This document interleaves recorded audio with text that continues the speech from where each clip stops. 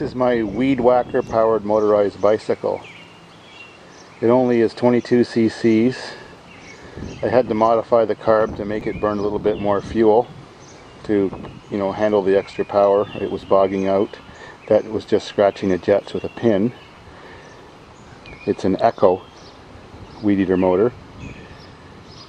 The whole bike only weighs about 2.5 pounds more than the original bike, so I can pick it up with one finger and put it right over my head. One finger. See? No problem, one hand. I mean one finger.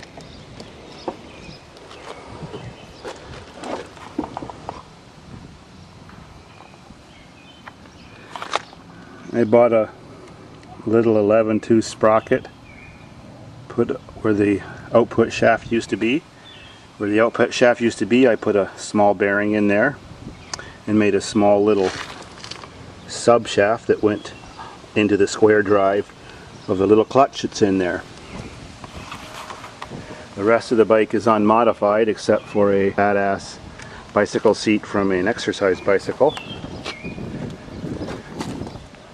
Where the crank used to be, there's now a big sprocket on the left side, a small sprocket on the right side,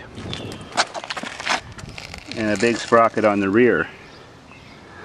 The final drive ratio to get the right RPMs to the rear wheel for the 7,000 RPM motor is 13.5 to 1. This makes this little bike go 25 miles an hour, or about 35 kilometers an hour, and gets about 250 miles a gallon. You can lay it on its side. These kind of engines have an all-position carburetor. No gas runs out or it doesn't flood. Mounted between the handlebars is the Tecumseh lawnmower engine gas tank. I modified an extra brake lever and shortened it. That's the throttle. Over here is the kill button. It still has a coaster rear wheel, so if you see a cop, you just push the kill and coast. Easy as that. Let's start her up.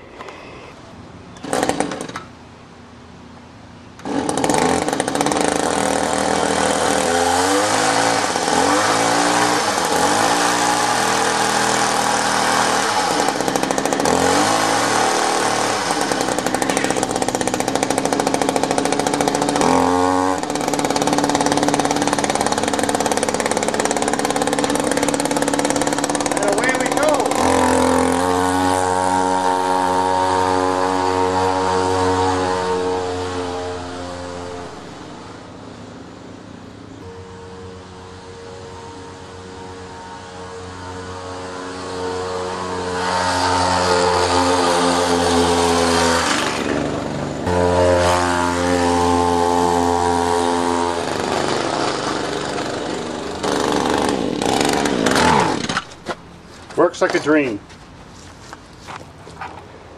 Doesn't hurt it at all to lay it down. When I'm in a high-speed police chase with it, I just head for the nearest chain link fence, or even 6-footer. Just pick it up with one hand, toss it over, jump the fence, and keep on riding. Keeps running even laying on its side with that all-position carburetor. Cops have never got me yet.